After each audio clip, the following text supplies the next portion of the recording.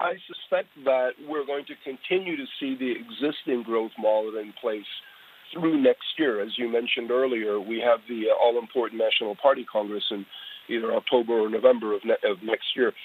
And I think traditionally the leaders don't like to see, bad news during the year of the Congress, particularly for such an important one as the one next year. It's after that I think we will start to see pressure on various parts of the system to get debt under control. And if you get debt under control, almost by definition, that means you can only rely on quote-unquote high-quality growth to generate the GDP growth. And as I said, I don't think that's much above 2 to 3% at most. So my guess is that at some point after 2022, we'll start to see a sharp slowdown in the Chinese growth rate. Yeah, but sure, fair enough. I want to understand which sector will still hold up. There is a sense that consumption will be the strongest pillar.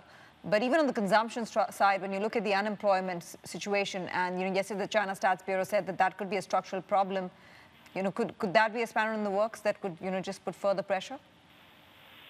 Well, the reason we worry a lot about consumption is because of housing prices. As you probably know, your home represents roughly 80% of your wealth if you're an average Chinese.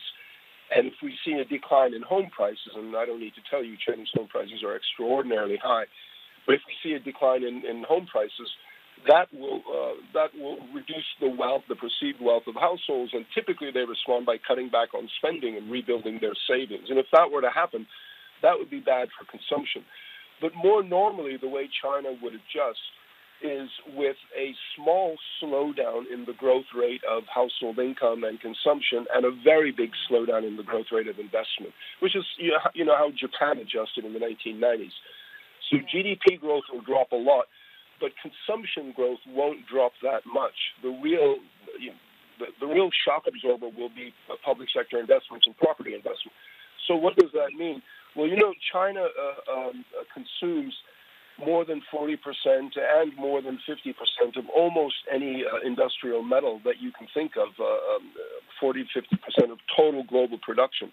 And that's because they're so heavily investment-oriented. So as they reduce investment sharply, which they'll have to do if they're ever going to get in control of debt, we should see a big drop in demand for industrial metals, but not for agricultural commodities. Because if China does it right, consumption will continue to grow a little bit more slowly, but still quite solidly.